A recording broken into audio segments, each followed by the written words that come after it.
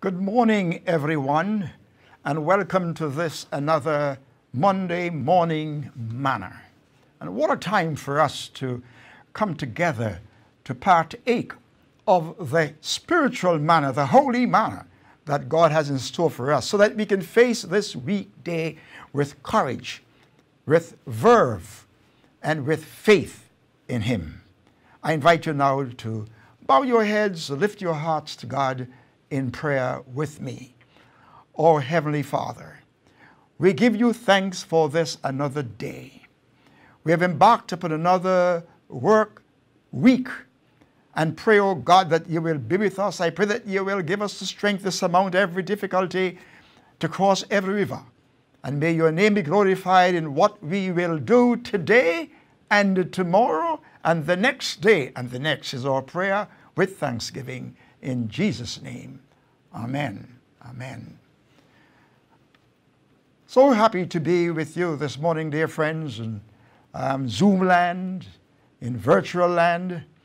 And I invite you to let us seriously consider the experience of Jesus, that which he had to go through while he was here upon this earth. I have drawn my devotion this morning from the experience of Jesus Christ around and on the cross. And I would like to use as my text for today Matthew chapter 27 and verse 46. And I want you to let us just zero in on a few words which I will tell you about as we come to it. But verse 46 says, "And about the 9th hour, Jesus cried with a loud voice, saying," and here are the words, "Eli, Eli, lama sabachthani." That is to say, my God, why hast thou forsaken me?" Now these words are so profound. They are so meaningful. They are so germane to our salvation that they can stand the repetition over and over again. Eli, Eli, lama sabachthani. That is to say, my God, why hast thou forsaken me? You know, the writer Mark uses the words Eloi, Eloi. But we're not going to be allowed to be caught up with the difference between Eli and Eloi. They are really saying the same thing in a slightly different language. But I want us to keep in mind what led up to that moment when Jesus uttered those words. We know that the cross experience was not an easy one for anyone. The Romans used to use that system of punishment, that method of punishment to their most heinous criminals. Jesus tasted that. We know that Jesus Christ was going through quite a lot as he headed up to the cross. He was pained in Gethsemane. He walked to Calvary. And we know that it was at Calvary that he was humiliated by his enemies. It was at Calvary that he met with treatment that he did not deserve. It was at Calvary that he uttered some words that we will never forget as Christians. It was right there at Calvary on the cross where he said things like, "It is finished." And we don't have the time to plumb those statements. It is on the cross that he gave his promise to the thief, thou shalt be with me in paradise. It was on the cross that he said to his mother, woman, behold thy son. It is on the cross he said to John, behold thy mother. You know, but it is on the cross that he used the words that we have for our devotional this morning, this Monday morning. Eli, Eli, lama sabachthani, which is to say, my God, why hast thou forsaken me? You know very well, and if you don't know, let me inform you this morning, that it was quite a heart-tugging experience for the father to have looked at his son and saw him suffer at the hands of those he came to save.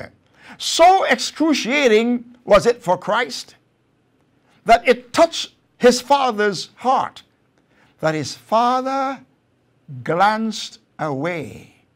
His father looked away from him. And it was at that moment when Jesus could not have borne the looking away of his father. You imagine that. His father, whose character is nothing but love, turned away. And Jesus was affected terribly by that away glance. It was then he cried out, my God, why hast thou forsaken me? You know, I want us today, friends, to consider what was going on at that time.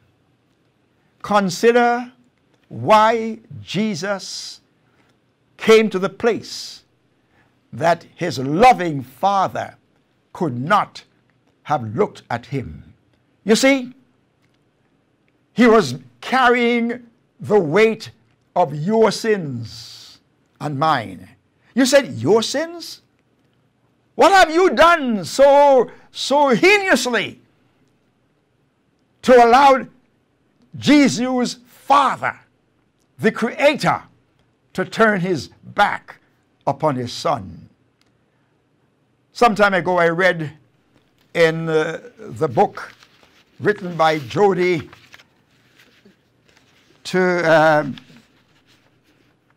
her name is Joni Erickson Tara. The book was jointly written. The other author was Stephen Estes.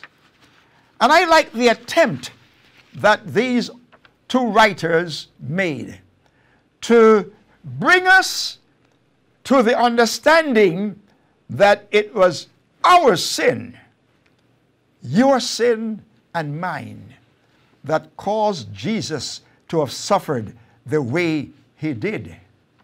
And I didn't let you know this, but I want to let you know now that my thoughts today revolve around the topic, where do I come in?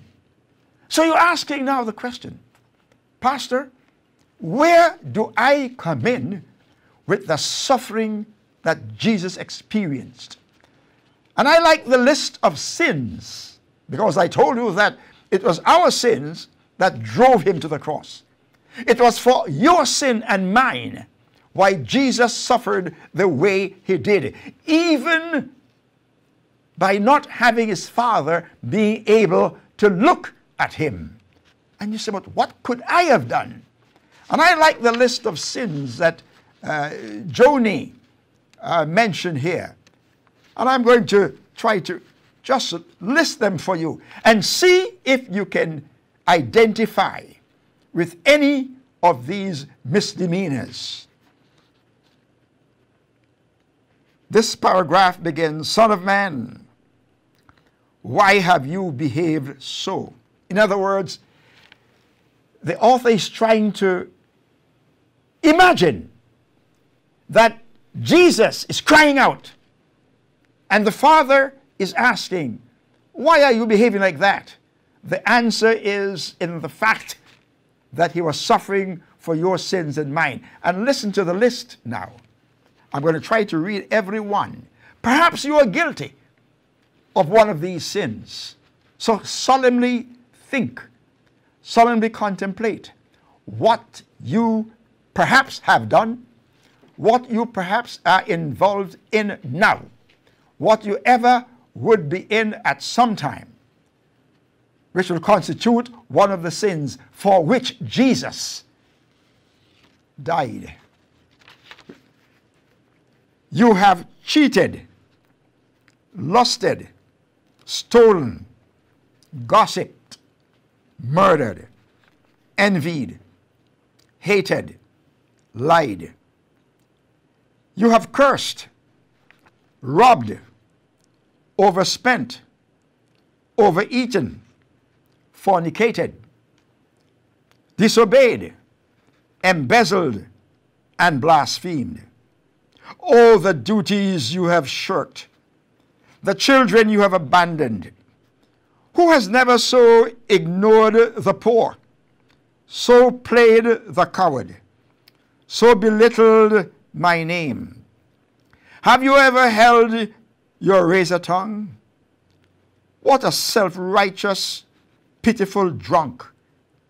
You, who molested young boys, peddled killers' drugs, traveled in cliques, and mocked your parents.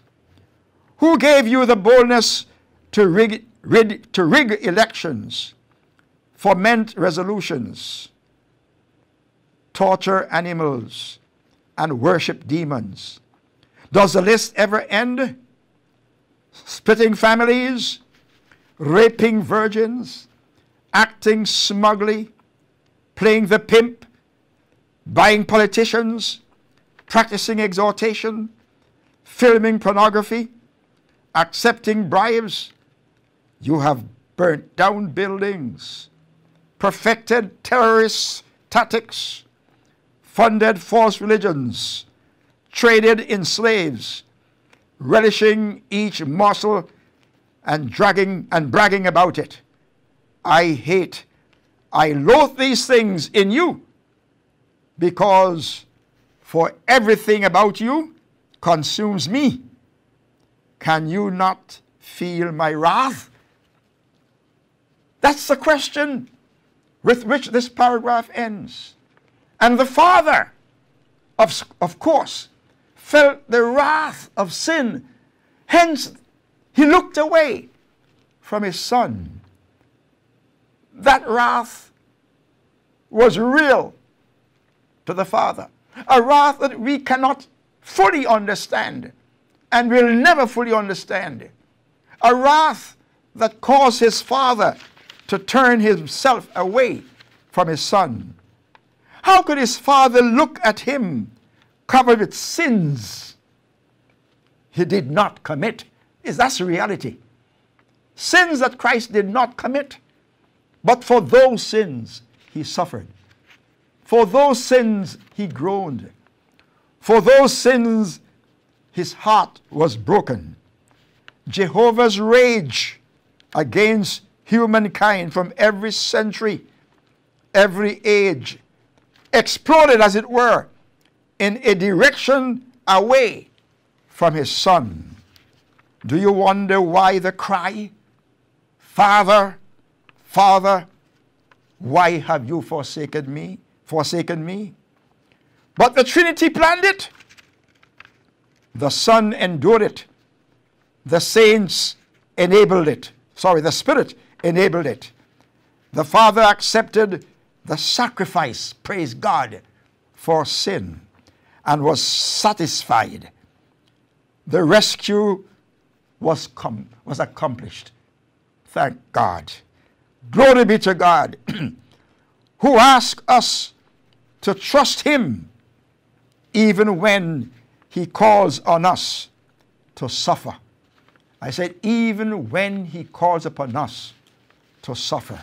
And I like to close with a thought taken from the prophets writing, the prophet to the church, the remnant church. I like these thoughts couched in these words. As man's substitute and surety, the iniquity of men was laid upon Christ. He was connected or counted a transgressor that he might redeem them, that's us, from the curse of the law, the guilt of every descendant of Adam, of every age, pressing down upon his heart, and the wrath of God and the terrible manifestation of his displeasure became, because of iniquity, filled the soul of his Son with consternation. Note these words.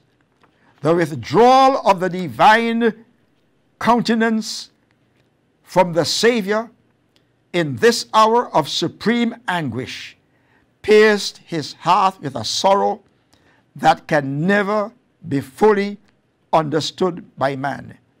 Every pang endured by the Son of God upon the cross, the blood drops that flowed from his head, his hands, his feet, the convulsion of agony which rocked his frame, and the unutterable anguish that filled his soul at the hiding of the Father's face from him, speak to man, saying, "It is for love of thee that the Son of God consents to have these heinous crimes laid upon him. For thee he spoiled the dominion of death and opened the gates of paradise and immortal life." It is for you, my friends. This Monday morning, consider it. It is for you, for me. Perhaps having committed one of those sins I talked about. Perhaps the sin that you have committed or are committing or will commit is not among the list that I have just given here. But it's for you that Christ bore. And it's for you he suffered. For you he cried, my God, why hast thou forsaken me?" As we sally forth into this new week, I am asking you to consider what Jesus' death on the cross means to you. Where do you come in? Where do I come in? Yes, we come in. We are in because of our sinful nature. And Christ wants to rid us of that nature. Christ wants to clean us up. Hence, he sacrificed his life. And this is telling you that if you have to even suffer for Jesus' sake, suffer and accept the penalty he has paid on the cross for your sin. May God help you to pledge even now, even today, that you will give yourself over to him completely and allow him to save you, not in, but from your sins. Let us pray.